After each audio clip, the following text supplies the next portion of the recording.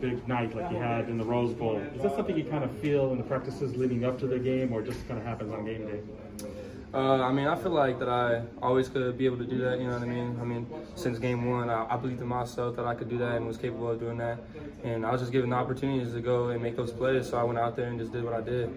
I mean, when leading up to the UCLA game, did you see on film coverages by that secondary that you knew come Saturday night you could really exploit? Yeah, for sure. I mean, they ran a lot of cover one banjo, so I knew that I'd have a lot of one-on-one matchups. So, I mean, you got to win your one-on-one matchups at the end of the day. So that's, I mean, I looked at it on film and just knew that, I mean, I should have a big game, you know what I mean?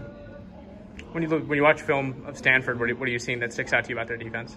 Yeah, I mean, they kind of run a lot of the similar stuff. They run a lot of cover one too. So, I mean, it's going to be a lot of one-on-one matchups again. You just got to win your battles. So, I mean, do you think their win against Oregon, did that really grab your attention? I mean, are you really not trying to be too high after that UCLA win? Do you think the fact that Stanford had such a big win themselves last Saturday really kind of helps you be focused and not complacent? I mean, I think it grabbed everybody's attention. But for me personally and our team, I think we're all still locked in on just taking that team one at a time, you know what I mean? We're not looking at them any different than we did the week before.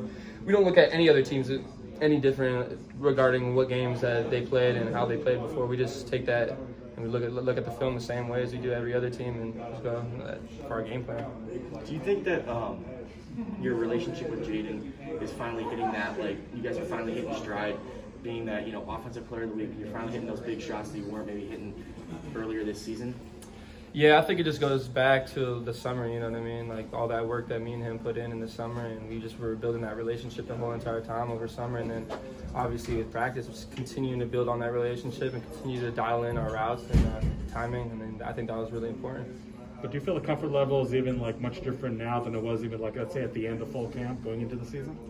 I mean, yeah, definitely. I mean, like I said, just going back, I mean, just building that relationship. I think that's really what it was, is building that relationship and trust and knowing that, and having him know that I can go out there and make those plays and showing him that I can actually do it. And then, yeah, I mean, obviously that'll build trust if you can see your receiver doing that. So, what was the feeling like, Ricky, on those two big plays, you know, coming up with your first 100-yard game, such a big game at the Rose Bowl like that? I mean, it felt good, but I expect that from myself. I have really high standards for myself. I expect myself to go out there every single game, every single practice, and perform to that ability, you know what I mean, and even better. I mean, after the game, I look back at film, and I even look back and said, oh, I can do this better, you know what I mean?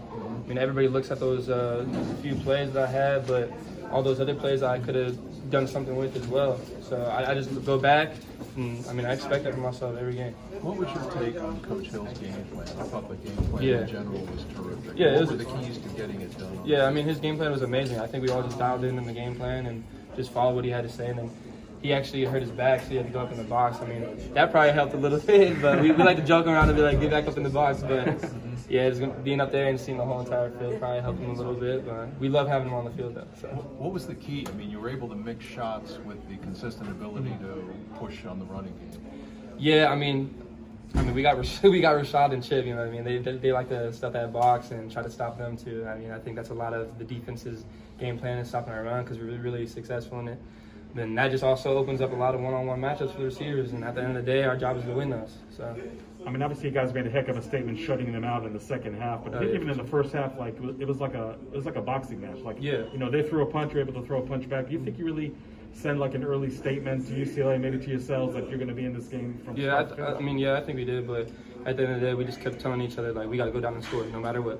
Go down and score. That's our mindset every time. Every time we get in that huddle and we have to go out there, we're just telling each other, all right, let's go down and score. Let's get this offensive drive going and get our momentum going, because once we start clicking, I don't think anybody can stop us.